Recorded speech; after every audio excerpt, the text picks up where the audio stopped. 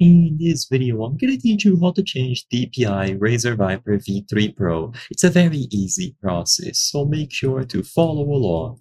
If you have the Viper V3 Pro or any other Razer mouse, you can easily change the DPI and save those settings into the mouse's memory. So to do this, download the latest version of Razer Synapse. This must be done within Synapse. So to customize the amount of the API that you want on each stage and save all of that to the mouse's memory, download either Razer Synapse 4 or 3.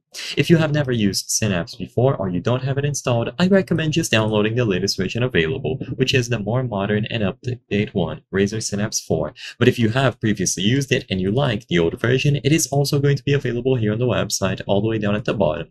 So go to the Razer website and click on Synapse. Once it is downloaded, connect the V3 Pro to your PC. You can do this wirelessly or with a cable, whatever you prefer. Just make sure that it is connected and properly detected. Now, if you run Synapse, it should appear immediately. So you will see the Razer Viper V3 Pro alongside any other peripherals that you have. Choose the option to manage the Viper V3 Pro, and you will see tabs at the top.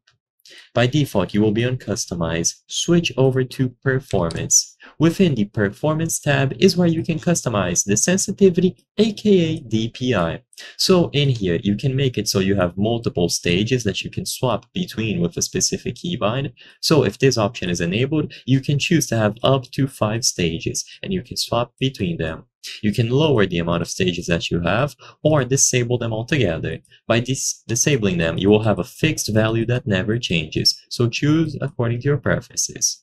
You can customize the value of a specific stage by clicking on this text field here and then inputting the amount or using this slider at the bottom. Once this is done, you can save it to the mouse's memory and you don't have to run Synapse every single time. The DPI settings will be memorized, saved on the mouse's memory. I hope I was able to help you on how to change DPI Razer Viper V3 Pro. If this video helped you, please be sure to leave a like and subscribe for more very easy tips. Thank you for watching.